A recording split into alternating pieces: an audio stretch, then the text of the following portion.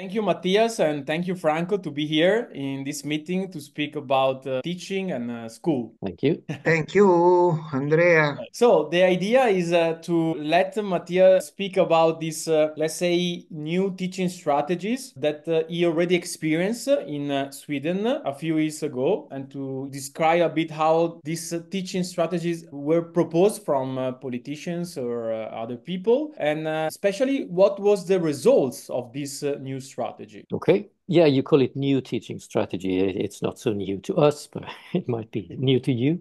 But yes, so it was already, let's say, after the Second World War, there was this idea that teaching from the desk, this ex cathedra teaching, it's a bit authoritarian and it demands a lot of discipline from the students. So it was started to be seen as a bit suspicious. So there were these ideas that maybe it's better to not just try to pass on knowledge to the students, but try to educate the students, instruct the students into becoming good citizens, which in itself is not a bad idea. But then it kind of turned into this teaching strategy where you don't put so much emphasis on the knowledge. You put more emphasis on having the children, having the students work for themselves and creating their own knowledge. And then already in the 70s, from politicians, you saw this idea that it shouldn't be so much focus on knowledge. But it mainly was a big change, I think, in the 90s, in the 1990s, with a new curriculum where it was overall seen as a suspicious idea to be this kind of old-fashioned teacher where you stand, you sit even behind the desk, and you talk to the students, you give a lecture, you pass on the knowledge. So this was seen both as outdated, outmoded, authoritarian, and also it was seen as not very efficient. So it was based on this constructivist idea of knowledge, that knowledge is not something you can pass on. Knowledge is something you make yourself. Knowledge is something you create. And knowledge takes place in a context, and knowledge is not just accumulated, but you build on previous knowledge. So the idea was that just giving lectures, just trying to pass on knowledge is rather pointless because the students need to learn by themselves. And this became the norm for basically everybody, for politicians, for teacher trainers, for headmasters, for anyone basically who engaged in school and pedagogy. This was the idea that this is how teaching should be done. But as usual, when you have an idea, you usually take it to the extreme. So this becomes dogma, and this becomes the thing that everybody has to do. So it kind of turned into a situation where teaching from the desk, teaching ex cathedra, was more or less forbidden. It wasn't officially forbidden, but you were not supposed to do it. So the main focus was on the students' own work. They should do their own projects. They should do their own research. They should focus on what they're interested in. And then the idea was that teaching will be much more interesting. It will be much more fun. And the students will learn a lot more than this by working like this. But then we have the PISA tests and all these tests which check the knowledge of students all over the world. And from the early 2000s, we've seen degradation in maths, in science, in reading ability. And of course, it's difficult to prove the causality here, to prove that this is a cause of the teaching strategies, but there is quite a clear correlation. That we've seen that maybe 5-10 years after this became the norm, then the results, the grades started to deteriorating. So now, of course, the pendulum swings back. So now, politicians, teachers, I would say most people now, education and teaching, realize that this constructivist-based education, at least when you take it to the extreme like we did, is not such a good idea. So maybe we need to go back to a more knowledge-based education. So I would say at the universities where they train teachers, they still kind of cling on to this constructivist idea.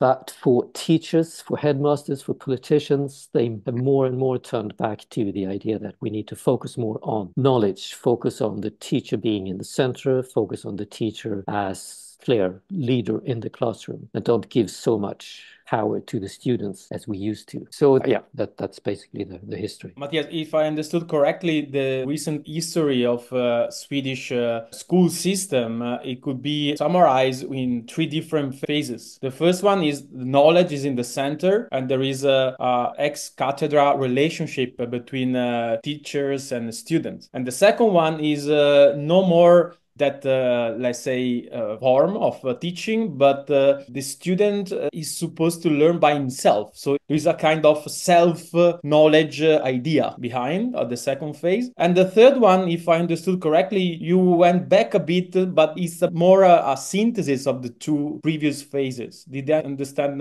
correctly? Yes, yeah. Okay. That's the idea. Yeah. Okay. So I have already some questions, but I would like to give the chance to Franco to say something or to ask something to Mathias about this topic. Yes, I read your paper and the statistics you provided us with about the decline of knowledge for Swedish students from objective tests in the first decades of this century. And yes, I understand where I can figure out why, the reasons why. And you provided us also with the reasons, the historical background, so that policy, which started after the Second World War in the 60s or 70s, you said. So it's a long time experiment, isn't it? Yeah, it's a long time experiment, and it took a few decades from the idea started to arise until it was implemented, and then maybe another decade, 2 decades before you see the consequences of what was done. So yes, it takes some time, does it? Yes, because there is, at least I take an analogy from the Italian context. There is a resistance from the teachers themselves, because the teachers were trained with some ideas when they were young, and so they're not so open, let's say, to the new. Not open. It's not open because open is a good word in my vocabulary. They're not so weak, not open, so weak to obey like slaves to the ministry. I'm not speaking open-minded. I don't think that my colleagues are open-minded. I do not. But there is a resistance caused by inertia, caused by previous ideologies, caused by the legacy from youth, and that makes the spreading of this pedagogical ideology a little bit slow. For instance, it is quicker in the big cities, in the metropolitan area. It's slower in the provinces. At least that happens in Italy. The worst high schools where this ideology spread in Italy are in the cities, not in the towns or villages. So I can understand the sociological process of spreading. It took time to be digested by the authorities and then to be transformed, put into direction, instruction from the ministry, and then to overcome the resistance from the teachers and their previous habits, and then to spread from school to school, from the cities to the towns. It doesn't look odd to me. However, that is the development of an idea through the society, in this case, the Swedish society. There are similarities and differences in the Italian societies, but we live in this very same Western European context. We share between us Italians and you Scandinavians, and the British and the French is much more than with the Russians or the Ukrainians, not to say with the Chinese, So there is some cultural European and Western European, not Eastern European background, historical background or cultural. And so there are differences, similarities, but the similarities are many more than the differences, in my opinion, if I can compare our Italian school with your Swedish one. I would like to say something about the philosophical basis or premises of history you told us about post-war Swedish school. The philosophical premises are very ancient. They belong to Socrates, Maeutic. Maeutic is something which disrupts the out of this ideology. The ideology says so either, out is in Latin, either it is the authoritarian teachers who pours down all his or her stuff into over the poor passive student, or either or, out in Latin, exclusive conjunction, or it is a creative, open-minded, and independent, and young, but young not just for age, but in spirit, student who, in his freedom and creativity, does or makes something. I don't know what, actually. Either or, out, out. Whereas the ancient Socrates didn't put any out, any either or, but together, the midwife and the pregnant woman, it was a metaphor from the job of his mother, the midwife, the pregnant woman, together,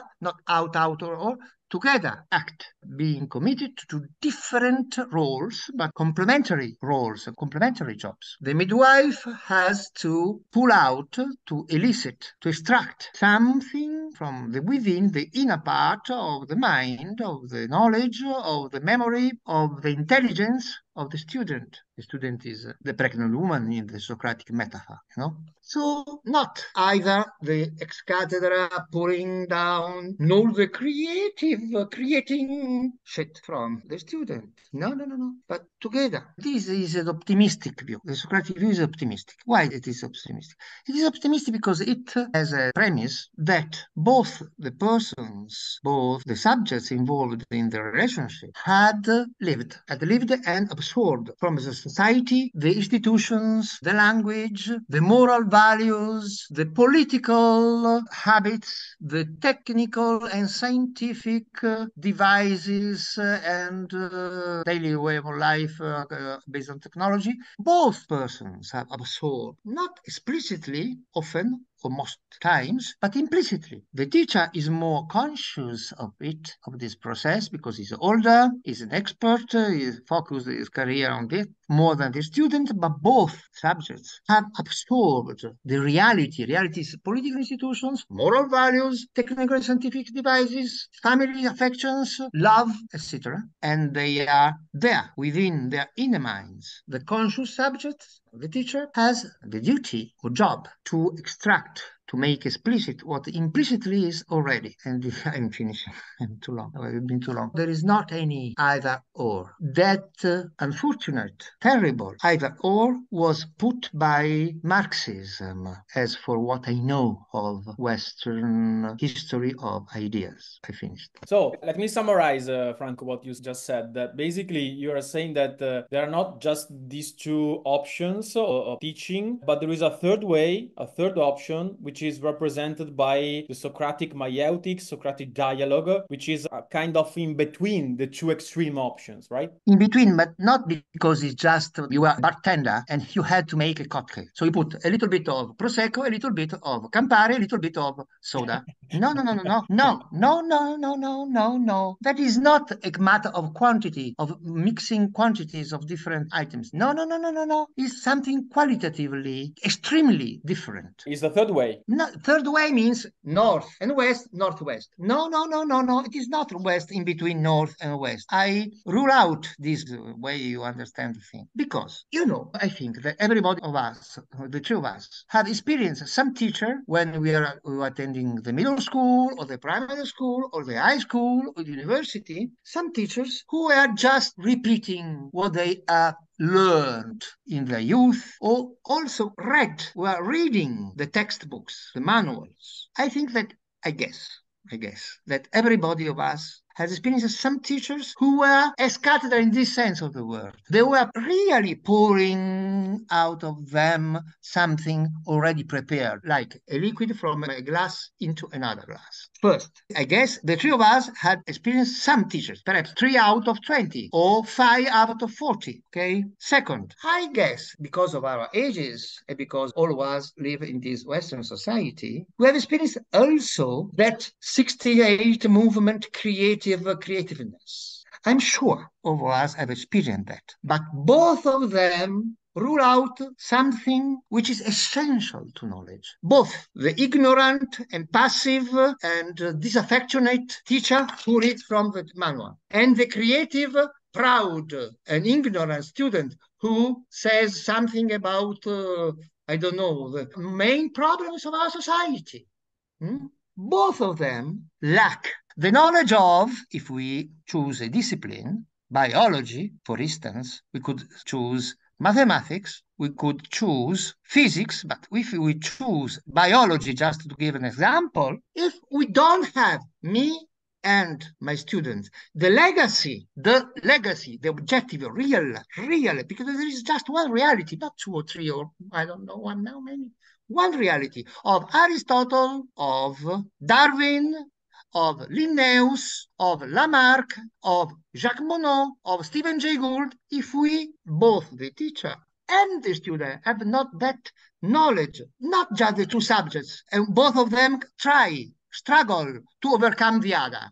The teacher's cathedra or the creative student from his, I don't know, 68 movement sitting. No, because there is a third, a more important, much more important subject, the classics.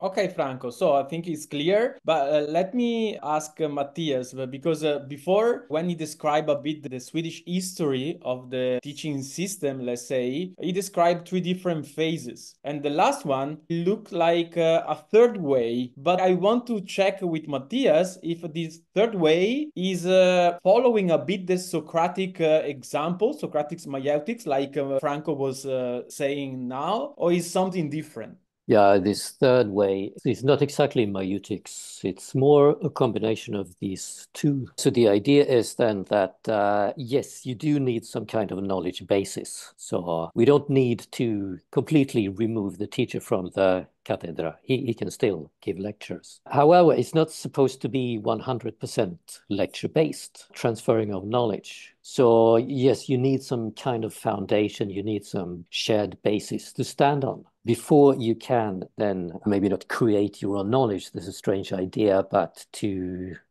be instrumental in implementing the knowledge. So you're not just an empty receiver, you're also working on it. You're also being active in the learning process. In a way, you are an active subject in the process and you elaborate the knowledge. Yeah, that's the idea. Then, of course, maieutic is fine to use as well as a method. And of course, as a philosophical practitioner, I like maieutic a lot.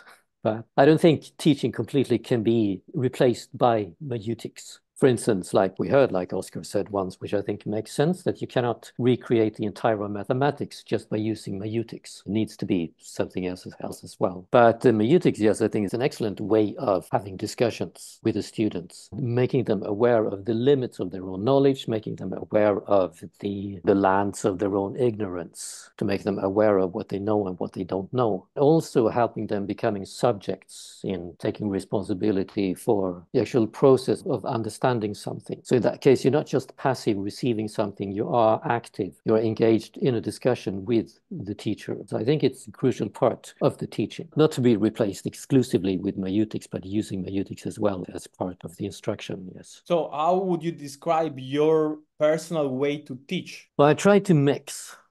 I was also influenced. I've been teaching now for almost 20 years, so let's say 10, 15 years ago, I was also influenced by these trends. And I also believed that, no, it's wrong. You shouldn't, give too much instruction. You shouldn't too much passing on of knowledge. But yeah, I try to mix it. I do lecture. I do use this. But I also see the importance of getting the students involved in being creative, being subjects in their own education, which doesn't mean that you should leave them to themselves. It doesn't mean that they should completely be responsible for whatever they do. The teacher is still, the leader, still the boss, still gives the guidelines and maybe gives the material, preferably gives the material, gives the timeline, structures the work.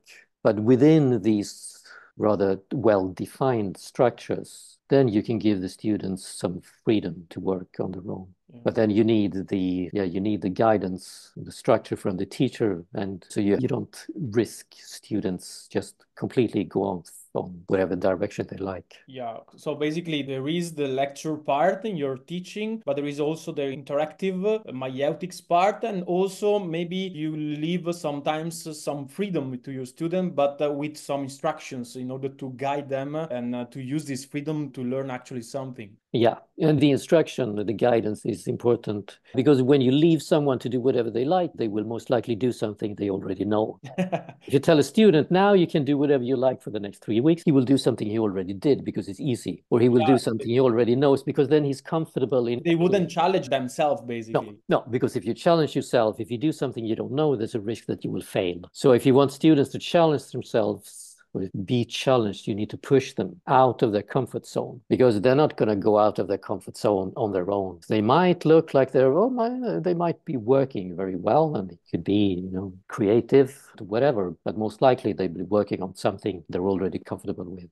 Yeah. So not much teaching probably is going to take place. Okay. And let me ask Franco the same question I asked to you, Matthias. How would you describe your way to teach, Franco? I teach two subjects, history of philosophy and political history. In both subjects, there is a sad difference between my ideals and my practice. Sadly, I have to admit it. However, my ideals are to present the legacy from the past, the political institutions, political deeds of the heroes or leaders of the political history of the past, or the ideas, the systems, philosophical systems from the philosophers of the past. My ideals is to present that legacy to us, to me, and to the students together in order to solve, to understand better. Yes, to solve is quite strong as an expression, isn't it?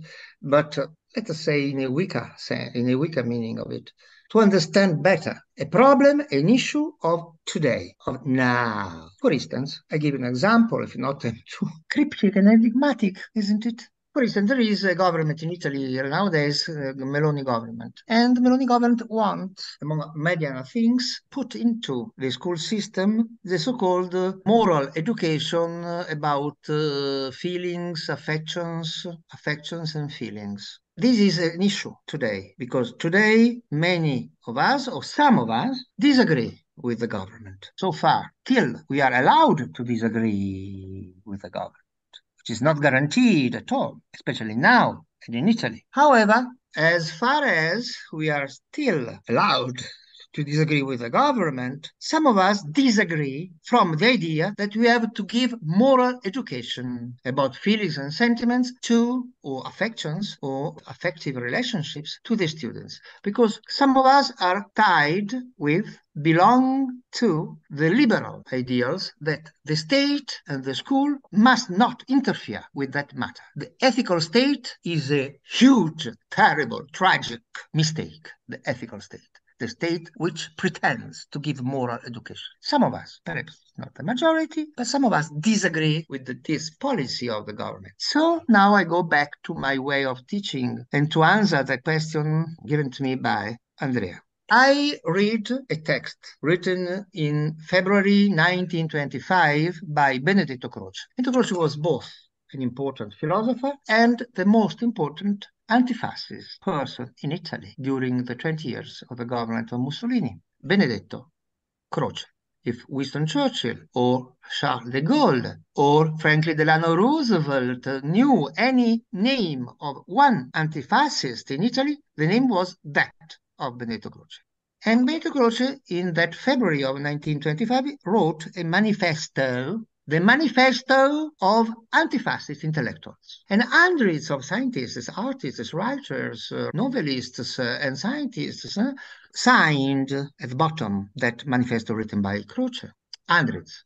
In that manifesto, the main point is we disagree with Mussolini and we disagree because Mussolini said that fascism, the fascist party, is a new religion for the Italian people, because the Italian people was dried up by atheism, enlightenment, and the industrial society, do not have the Italian people any moral value, and so we fascists provided them not just with the government and ministries and ministers and police and taxation, no, but also with a new religion. And Croce said, a political party, according to our liberal ideals, which were born in the 18th century but developed in the 19th century with, Benjamin Constant, Alexis de Tocqueville, John Stuart Mill, and then Karl Popper, and blah, blah, blah, blah. Our liberal ideals are very different from yours. A political party must not interfere with religion, is not a religion. So, and now I'm finishing, Andrea. I present that text, il manifesto degli intellettuali antifascisti del 1925, scritto da Benedetto Croce e sottoscritto by hundreds of Italian intellectuals, in order to solve, to understand better what is happening now in Italy,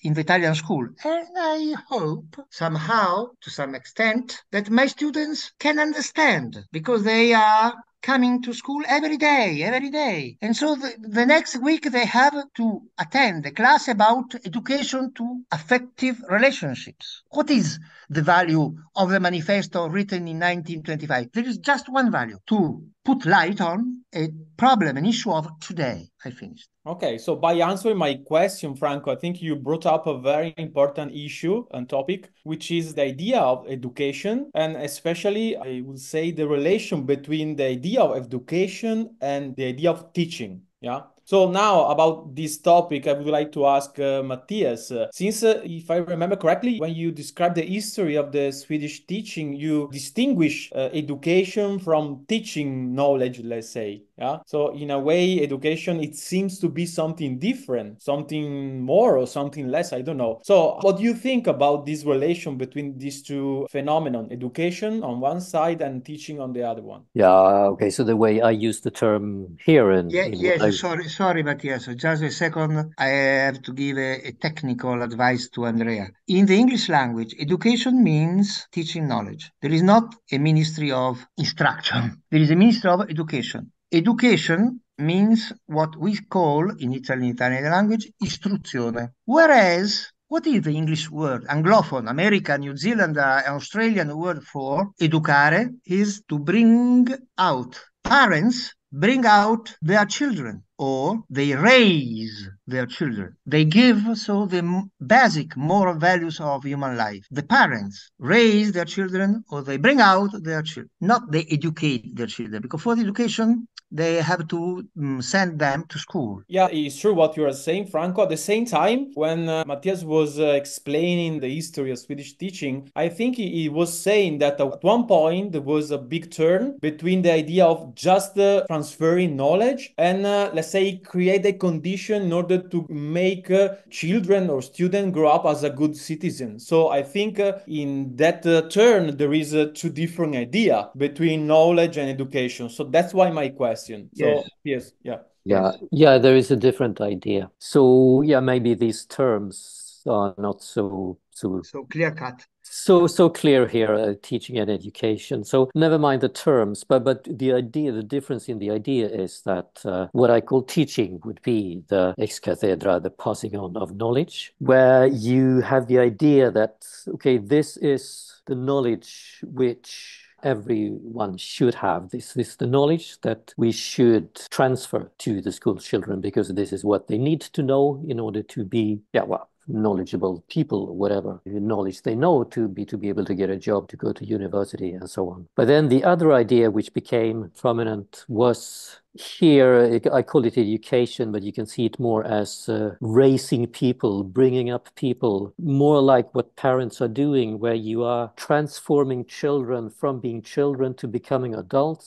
So it's not just passing on knowledge, but you teach them how to behave like people, you teach them how to treat each other, you teach them how to be good democratic citizens. In a way, And so Matthias, we can call it moral teaching. we can call it moral. Yeah, yes, but it's a little bit broader than just moral teaching, I think. But yes, something like that. Okay, okay. So then it turned more to this kind of moral teaching, where it was seen as much more important to teach them how to be good people and also giving them the skills to teach themselves. So that was also an important idea. Rather than me teaching the students, I should teach the students how they can teach themselves. That was also a very popular idea, let's say 10, 15 years ago, that the world is changing so quickly. So if I teach them something now, 5 years from now, it's going to be outdated. So it's better if I can teach them how to teach themselves. Then they can teach themselves whatever they need to know. That's also a popular part of this. Yeah, but the risk of moral education, not the kind of moral education we are speaking about, don't you think is the chance to turn easily in an indoctrination?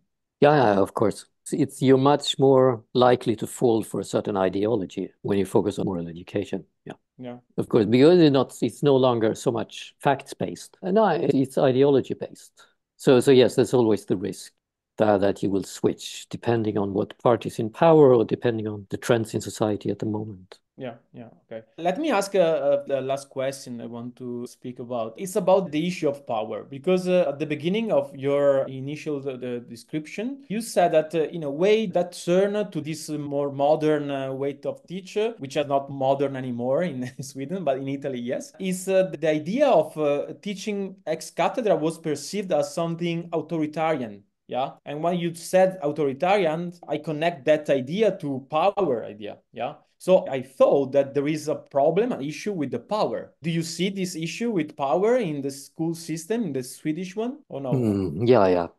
Yes, there is this issue. So it has power and authority has negative connotations here. So the ideal was that the teacher should be more a guide, someone who guides the students. A facilitator. Facilitator, yes, rather than telling them what to do. So there are these horror images, sadistic teachers shouting at the students, hitting the students, forcing the students to learn some, nonsense, whatever it is that they have no use for. So it was a way of trying to get away from this and to have a more softer approach where the teacher is more a collaborator and the teacher and the student, they work together to explore whatever it is, and they gain knowledge by investigating something as more as a team than as a boss and his employees, a teacher and his students. So indeed, it is this power issue. My hypothesis is that maybe this new trend of teaching took over, not because they were real efficient in the teaching, but because there was this issue with the power. Yeah, that's an important part of it.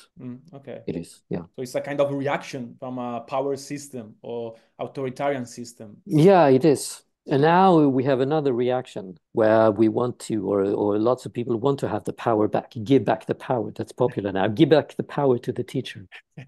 Teacher has to be powerful. Yeah. Because the teachers had been seen as, like Franco said, they had been seen as weak. And the students take over. So now we need to give the power back to the teacher. That's the buzzword today. Yeah, in Italy, I don't think we are already in that phase. We are still in the second one, let's say. But Franco, what do you think about this power issue from your experience? From my experience, because I'm 64, so I was 9 in 1968, which was a crucial year for cultural and political history of Italy. So throughout all my life, I suffered from experiences. Also, I made reflections about them. I read books, blah, blah, blah, blah. And my answer to your question is that in the 60s, there were not authoritarian teachers. Oh, there were a little minority, like there are among judges, among policemen, among doctors, But there was not a widespread attitude of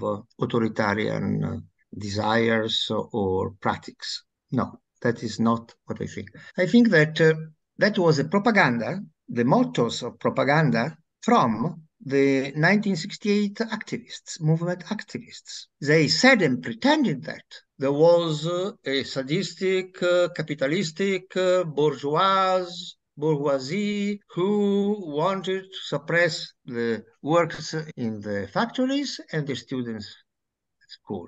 And so they were the saviors who could give freedom to both the workers in the factories and the students at school or the universities. But in reality, what I think is that they didn't want to do that. That was just a Machiavellian propaganda in order to get power for themselves. And by the way, it's a singular coincidence that in Sweden, this turn of the teaching system was around the 70s. And now, Franco, you are describing this important, let's say, switch in the Italian culture around the 68, right? I don't know if in Sweden you had something like that, some movement like that, some propaganda like that as well, Mathias. Yeah, it's similar. Yeah, it's around the same time. Yes. Okay. So maybe we being slower in order to put that in the concrete experience. Maybe we resist more as an institution, as schools, or teachers than a Swedish one. Yeah, we like to try new things.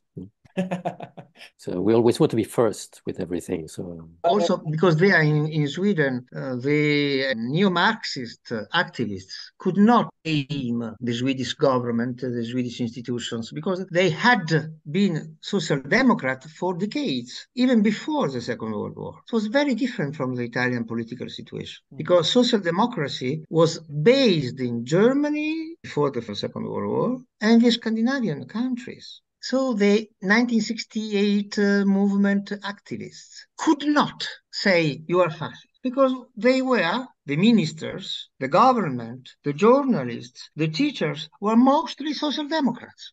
So inspired themselves by Marxism, but another kind of Marxism, not the neo-Marxism of the 1968 movement, but the Marxism of the 19th century. Okay, maybe that explains the difference between the Italian Yeah, and the this Swedish is activists. Yeah. a hint, a suggestion I give it to you. But I want to say to Matthias, there is a book. Now I can write it using the chat. In the chat, I write the crucial text of this pedagogy in Italy, of this kind of pedagogy, without any respect for knowledge, for the classics, any respect for that. There is a crucial text. So the starting point.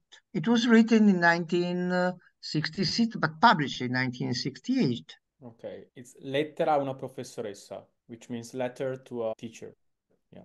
And that is the very influential, super influential starting point.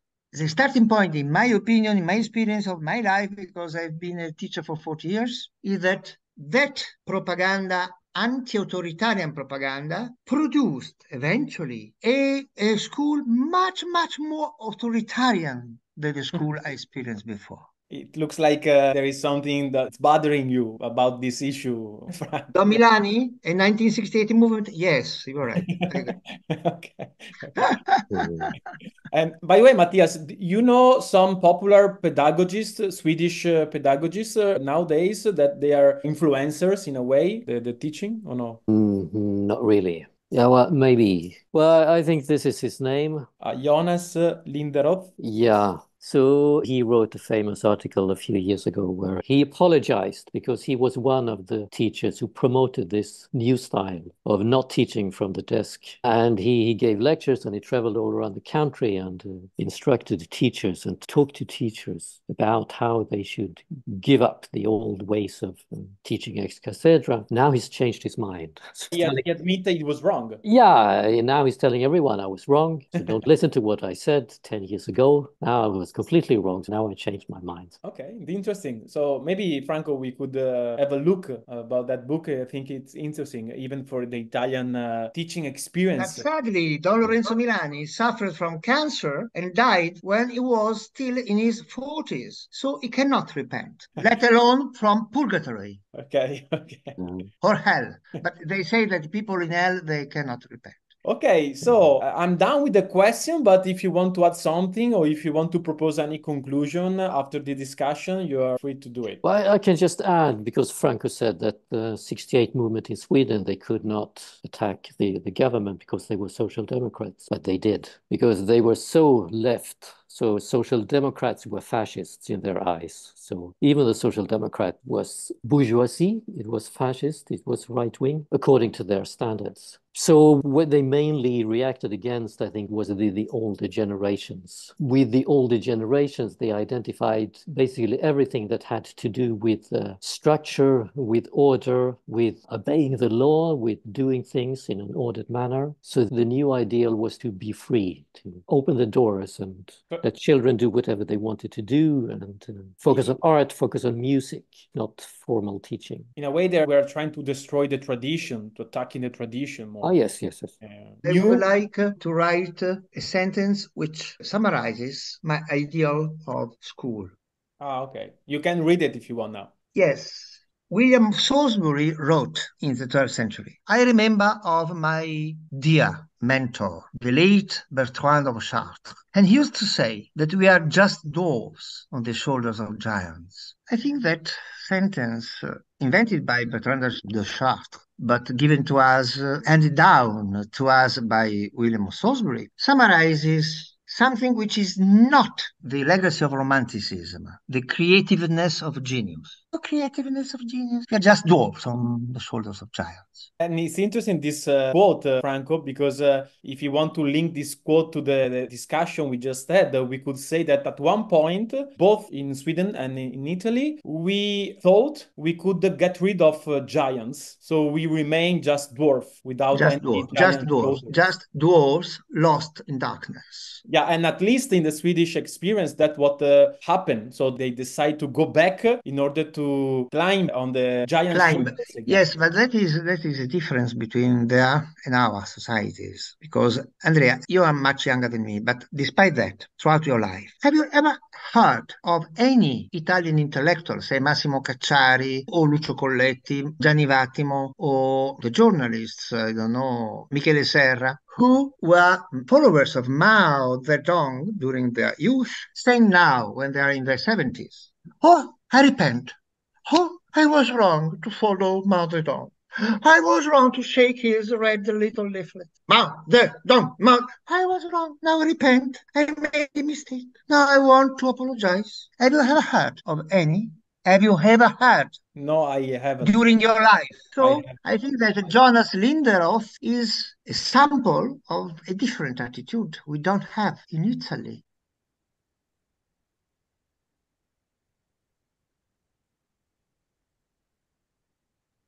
Sadly.